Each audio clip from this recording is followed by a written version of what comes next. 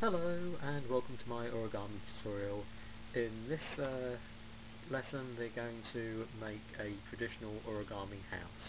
As usual, I have a 7x7 inch piece of square paper, coloured on one side, plain on the other, and on this one we're going to start on the plain side, and what we're going to do is we're going to fold in half,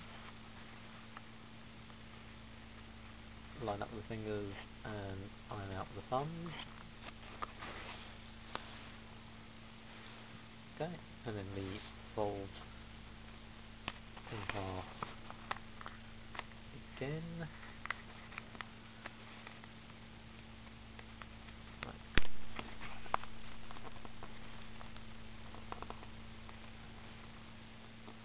And we unfold this one, and then we fold these two flaps into the middle. So that's like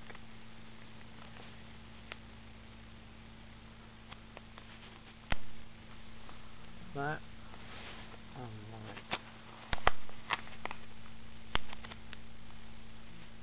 like that. Okay, now you need to pay attention to which side is the open side and which side is the closed side. So that's the folded side, that's the open side. You need to have the open side on the top, and what we're going to do is we're going to open out and fold down, so it's going to be like a squash fold.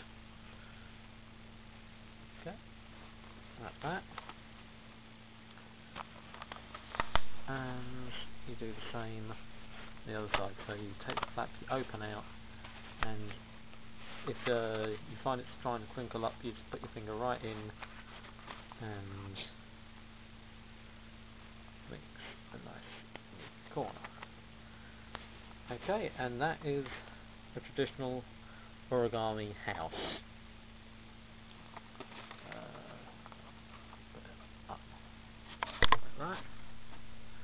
Okay, and that's done. I hope you like this tutorial, and feel free to comment on it.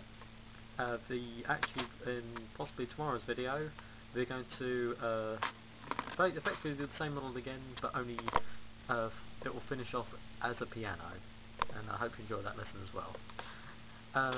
Take care. Bye.